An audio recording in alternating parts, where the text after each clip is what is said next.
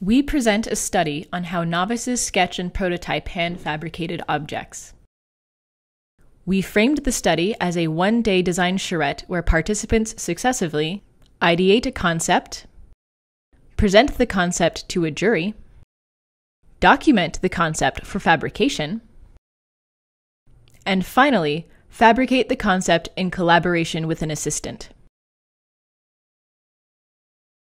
We observed that while participants had no formal training in design, they made use of advanced visualization techniques such as exploded views and focus in context, perspective and multiple views, and step-by-step instructions.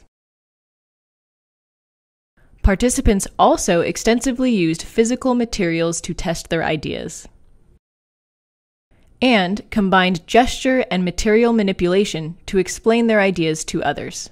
It's like the thing then does this. So for example, you put it here, you put a hole, and then you... okay. But you mean like, I'm going to have like a block of foam and I need to cut into it? Yeah.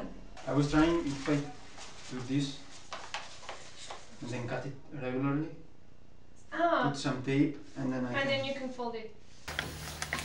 So you carve the whole square, and then you split it in two, and you carve a little bit in the middle, so to make space for the hip. Okay. Just for the hip.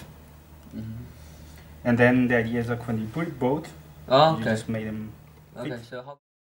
From our observations, we make recommendations for design tools that are adapted to the needs and skills of novices.